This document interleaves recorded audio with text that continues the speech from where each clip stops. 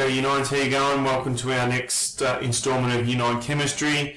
Today we're in this video, we're just going to look a little bit at electron configuration. So electron configuration is just another way to describe the amount of electrons that are in each of its electron shells.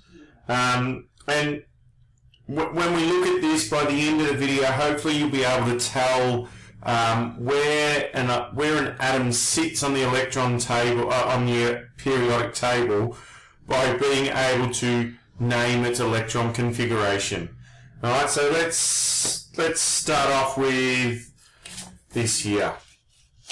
All right, so this here is a carbon atom. Now I don't actually have anything written in the middle there, but carbon would be 6p plus for 6 protons in the nucleus, and we've got our 6 electrons. So remembering that any time that we're talking about an atom on the periodic table, we're saying that it's electrically neutral. So neutral meaning it's got to have same amount of positive as negative. So if we have a look at this here, this carbon atom here, if I want to do the electron configuration for this, it's this simple. So all I'm going to do is count the amount of electrons there are in each shell and then write that down, and that's essentially all the electron configuration is.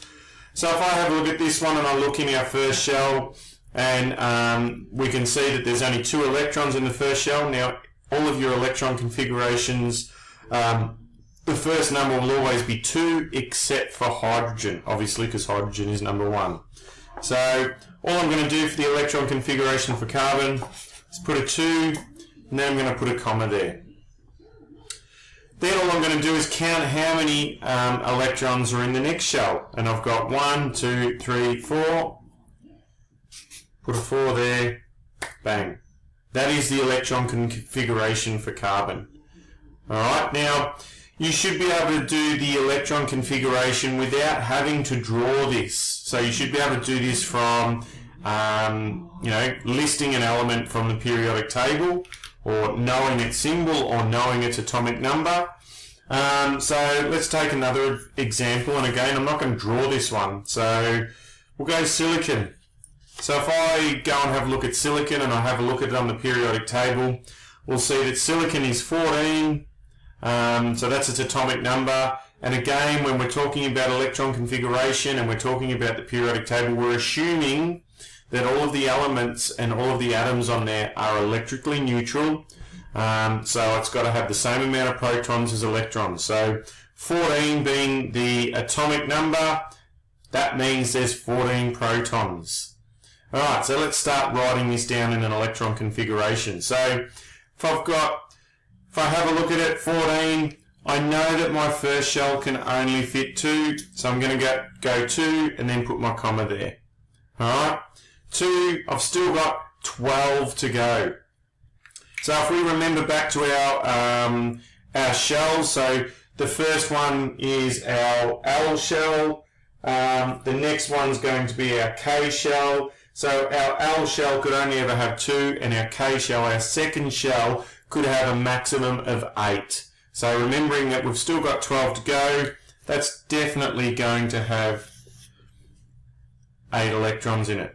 Alright, haven't actually got to 14 yet, so at the moment we're only at 10, so I'm going to put another comma there, which means I've got another shell, so I've got to put something down for another shell.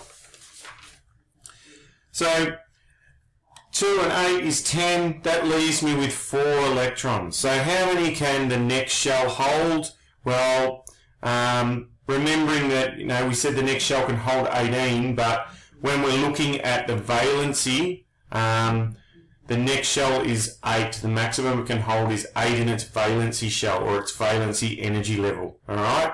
So the maximum would be 8. 2 plus 8 is 10. We've got 14, so we've only got 4 left over. 4 is not more than 8, so we're just going to put a 4 there. And boom, there we go. There's our electron configuration for silicon, 2, 8, 4. Now here's the thing about these numbers that we've got here. Alright, I can look at that electron configuration, and tell you where carbon lives on the periodic table, or tell you where silicon lives on the periodic table. So let's take a look at that, shall we? If we have a look at these numbers here, 2, 8 and 4, why do we have these numbers? Alright, so if we look back, we've got 2 because that's our first shell. Alright, we've got 8 because it's our second shell. And we've got 4 because that's our third shell.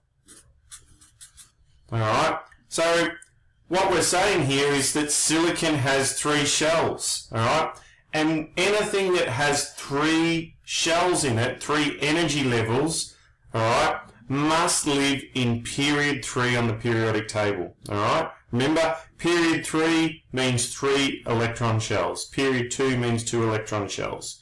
Alright, so we have 3 shells here, so that means it must live in the third period on the periodic table. So that's great, we know that it lives in the third period, but what group does it live in?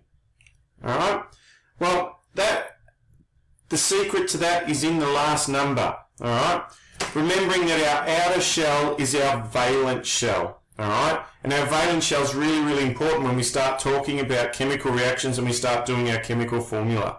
Alright, so our valence shell here is the valence shell is the outer shell. It's the last shell that's being filled. Alright, and remembering that anything that has 4 electrons in its valence shell must live in group 4. Okay, so any element in group 4 have 4 electrons in its outer shell. So silicon, 4 in its outer shell, because that's what we've written here, alright, must mean it's in group 4. So let's have a look at that if I can find my periodic table.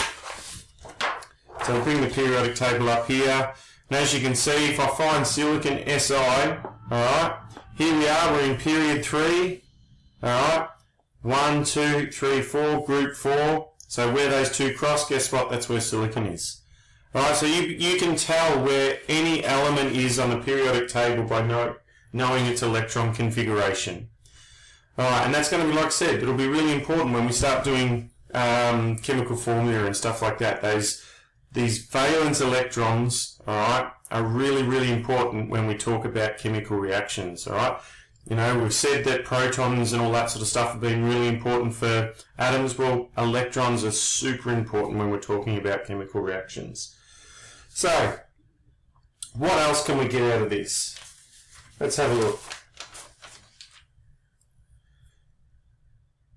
So, remember that you can get your, our electron configuration. Once you know the atomic number, you can do the electron configuration. You don't need to draw these. Remembering that our first shell can only have 2, our second shell 8, our third shell 8. Alright? 4 shells a little bit different, but for what we're going to do, we're not actually going to look past the 4th shell. Alright? We can tell that there's 3 shells in this because we've got 3 numbers, which means it's in period 3. We can see that the last number is 4, which means I've got 4 valence electrons, which means that silicon would live in group 4. So what I want you to do now in your workbooks is sort of go over the last 2 videos that we've looked at. So in the last video we looked at the features of the periodic table. So what I'd like now is I want you to draw a diagram, so the Bohr diagram or the electron shell diagram for every single element in the top 20. So that's from hydrogen all the way through to, is it potassium? No, calcium, sorry, which is 20. Alright, so I want you to draw that for each one. So how many protons are in the middle? Name it, P plus, then the electrons. Alright, and when you do that, I want you to draw up a periodic table with the top 20 elements, much like in Tyler DeWitt's first video where he chopped out the center. We only want the first 2 rows and the last 6 rows. Alright, and fill in each one, and so you can actually see the patterns of the extra shells and the extra valence electrons as we go along. I also want you to do a Lewis dot diagram for each element. And again, do that in the periodic table. So hydrogen and helium, lithium, beryllium, boron, carbon. Alright, so do it all in order. So do the Lewis dot diagram. And then I want you to actually do the electron configuration for every single of the top 20 elements. Alright, this is going to be really important for the next video that we're going to move on to. We're actually going to move on to ions. Now, we've spoken about ions before and what they are, the fact that they're an electrically charged atom, so whether it's a negative or a positive atom. Alright, now they will become electrically negative or positive because of these valence electrons. Something happens to these valence electrons. Alright, and that's how ions are formed, and then from ions, that is how some things come together. And again, that has to do with the electrical charge. All right, much like when we've got our protons and neutrons, so our protons and electrons. We've got protons that are positive, we've got electrons that are buzzing around that are negative. You know, that positive and negative attract each other, keep each other together. Well, when we start talking about the ions, that is how some of our chemical bonding happens. Alright, and that again is important for our chemical reactions, the way that chemicals bond together. So in the next video, you're going to look at, start looking at what an ion is, and then how they start forming ionic bonds, and then we're going to start moving into writing some formula for that. Once we start getting to that point, that's when we're going to start doing some pracs. But just to go over this one again, need you to write the top 20 elements like this, alright, with the Bohr diagram or the shell diagram or energy level diagram, whatever you want to call it. Need the electron configuration for the top 20 elements, and also want a Lewis dot diagram for the top 20 elements. Alright, that'll do it for now. I don't think there's any bookwork to go with that. So if you can get onto that for me, show me that book, I will then have a worksheet for you to do. Thanks for that.